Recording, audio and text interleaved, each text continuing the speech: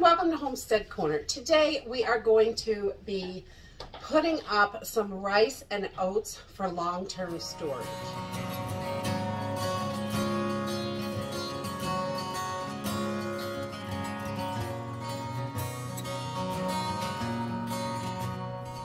Today I am packaging up some rice and oats for long-term storage, so I thought I'd bring you along with me because we are going to put them in buckets, and this is a pretty simple process. So you're just going to need a few things to do this. I use 5-gallon buckets. These are ones that we get from a local Chinese restaurant.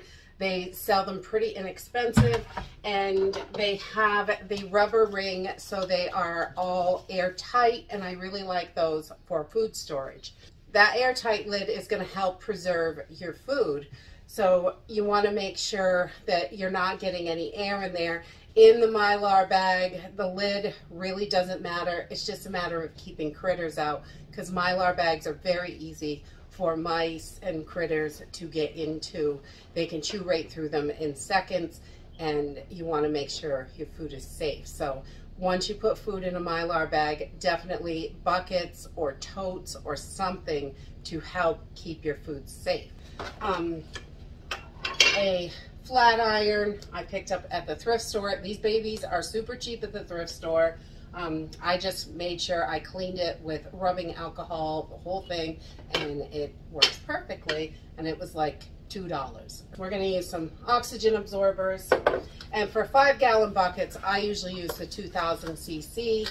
That's just, if you buy a kit of bags, a lot of times that's what comes with it, and you just want to make sure you've got enough to get the oxygen out. And just because you're using oxygen absorbers doesn't mean it's going to take all the air out of the bag. The bag itself, a lot of times when you buy freeze-dried food, anything like that, you're going to notice the bag is not always a solid brick. That oxygen absorber only takes out the oxygen, not the rest of the air. So your bag may not be sucked tight, and that's okay. What I do when I put them together is just try to press as much air out as I can and then quickly seal up the corner, so I don't have to deal with that. But I've just got, this came with labels, and I like the sets with the individual ones as well. And I've got some bags here we already started using, and we're going to use some more of those. And just rice and oats. I have previously frozen these for 3 days. The bigger bags, I like to make sure they have at least 3 days in the freezer to kill off any eggs or anything like that in there, so they do not hatch in storage. Without oxygen, they shouldn't. I also put bay leaves in there as another precautionary thing. I buy the big, huge bags of bay leaves, so I have plenty of them, and they're really super inexpensive that way. I'll put links to anything that I can find online. Like these oats were a pretty good deal. They are 7.5-pound bags, and I think they were $10.99. I'll put some links, and definitely anytime you're shopping on Amazon, put stuff in your cart and watch it for a few days. Really, wait until that price drops down until the best price, because it is during the week, it fluctuates so much, it's insane. One day this might be $10.99, another day I have seen these for $40, and there's no way I'd pay that. And I also buy smaller containers of oats, and I've got a couple jars over there of rice that I had last time I did buckets. I put them in jars, but I like to have my jars, and I'll add these into buckets. So let's load up some buckets.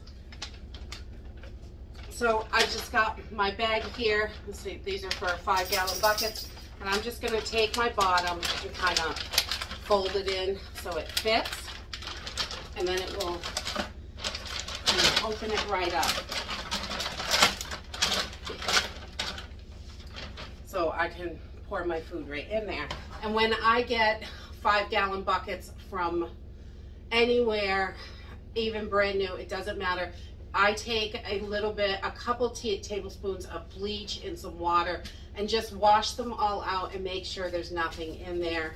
no bacteria, no nothing. People touch these at the store, even the brand new ones. So in the factories, all that stuff. So I just give them a quick wash down and then let them dry for a few days, and then we get them ready to go.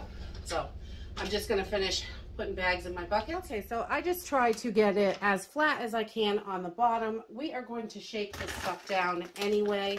So we're just gonna start loading up our bags. So that is the first 7.5 pound bag. We should be able to get 2 in here. Oats are really light, so you don't, it seems like you don't get as many, because per pound to rice, you can get a lot more pounds of rice into your buckets, but not as many on the oats because they are so lightweight. So we're just going to fill this up, and I like to leave a couple inches at the top just so I have room to work. Put this down again.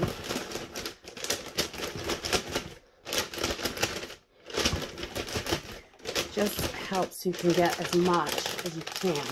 So we've got a little bit more space. I like to leave about that much, just so I have room for the bags and whatever I am going to do.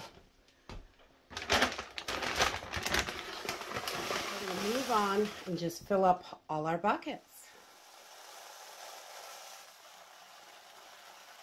Okay, so once I have all my buckets full, then I am just going to go through and add a couple of bay leaves to the top of each bucket. This just helps with bugs. Probably not necessary, but I have tons on hand. And when you buy them by the pound bag, you literally, they are so inexpensive that way, and you literally have enough for you, your neighbors, for the rest of your life. So there's tons in there. If you cook with them all the time, and it is definitely, it's about the cost of 2 or 3 spice jars of them. So I found it to be definitely worth it. Okay, so before we add our oxygen absorbers, because we want to wait until the very last minute to do this, we are going to start sealing up our bags. I like to seal just enough space so I can stick my, I like to leave this open so I can stick my hand in there. I'm going to seal this section of the bag. I'm going to do it to both bags, and I'm going to leave this spot open, and then once I get these sealed up, then I can quickly put my oxygen absorbers inside and seal them up really quickly. So if you have individually wrapped oxygen absorbers like this, it's not a problem at all. But sometimes the last bunch that I got were in a big package of 10. So I sealed them extras in this jar, and so I want to move really quickly with these two. I don't want them to go to waste, so I'm going to use these up today. And then the rest of the buckets will have these individual ones, so it's a little bit easier. You don't have to be so rushed. You just want to make sure that they don't get spent. If it takes you 15 minutes to close it up, then your oxygen absorber could be ruined.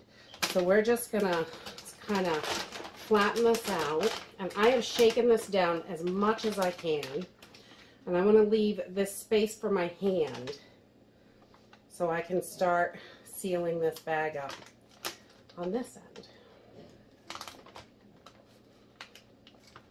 And it's okay if you get a little wrinkle in it, it still works. You just want to go over it and make sure it's sealed good.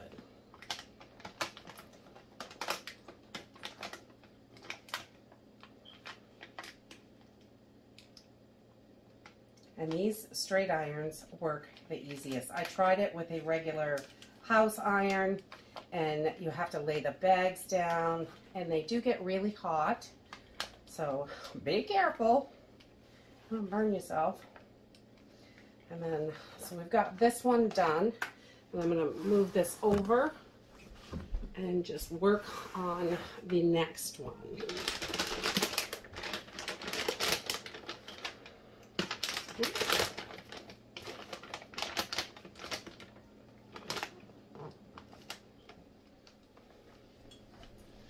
So you can see I've opened up both of these. It's not where I might get my hands in there. Just going to drop these in, and then I'm going to close them up really quickly.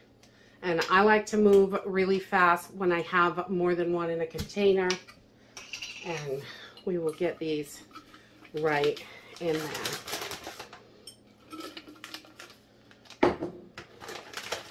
So we've got our oxygen absorbers in. I just kind of push them off to the side.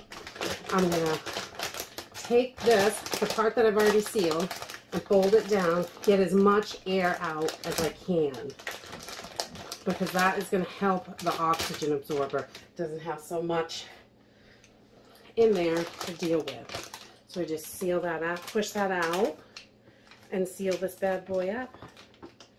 And it's hasn't sucked all the air out, but quite a bit of it. There's still a little in there, but leaving that space on the top of your bucket leaves room. I'm gonna let that cool. I'm gonna do the same thing over here. Just fold that in, kind of push the air out, and then seal this end up.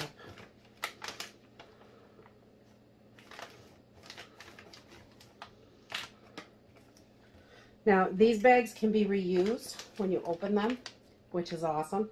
You've got quite a bit of headspace here. Probably not going to get as much in them next time, but I definitely would cut them as close to the seal as possible so you can reuse them. All right, and then I'm going to push that in like that. We've got our oatmeal all done. I'm just going to put this lid on. So really, that is it for packaging up your food in buckets in Mylar. For your dry goods, oats and rice are exactly the same process. Beans, I would do the same way. There are a lot of foods that you can do this with, your dry goods. And oats and rice are going to last a couple, probably 2 years on the shelf. Just in the packaging, they come in from the store. But once you seal them in Mylar, pull that oxygen out, you are going to have these good, ready to eat for about 30 years, which is wonderful. The only other thing I would recommend, if you're putting food in buckets, get yourselves one of these handy little lid openers. They're only about $3. I will put a link to this. This is probably one of my favorite preps for $3 that I've ever bought. It is such a handy tool. Saves those fingertips trying to pull these lids off, because the airtight ones are quite difficult to get off with your fingers, and this really makes it a heck of a lot easier. And that is it for today. If you like this video, give me a thumbs up, subscribe. I'll see you in the next video. Bye!